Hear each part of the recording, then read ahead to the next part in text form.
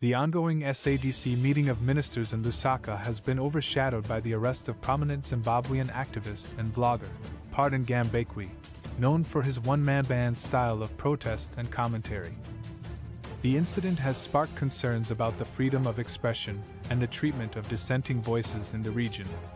Gambakwe, a familiar vlogger in Zimbabwe's political landscape, was filming in Lusaka near the conference area of the SADC meeting when he was approached by 3 officers who ordered him to stop. Despite his attempts to comply with their instructions, his camera was swiftly switched off, and he was whisked away in a scene that unfolded live on camera. A pale-faced Gambakwe was filming live when 3 officers walked up to him and ordered him to stop filming at the Mulungushi conference premises. The Zimai reported. His camera was swiftly switched off after officers noticed he was not following their directions.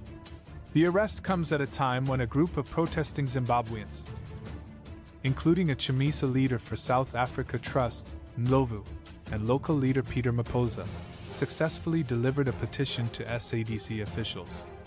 The group was granted a meeting with SADC leadership, highlighting a contrast in the treatment of different voices at the conference.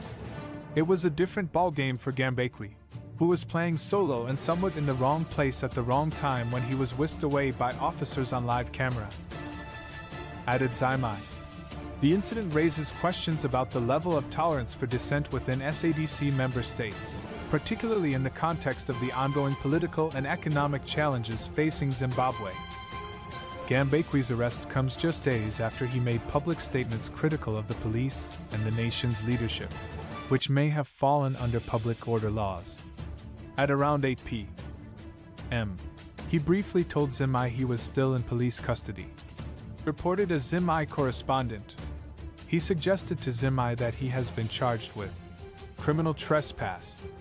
The arrest has been met with widespread condemnation from civil society organizations and human rights activists, who view it as a blatant attempt to silence dissenting voices.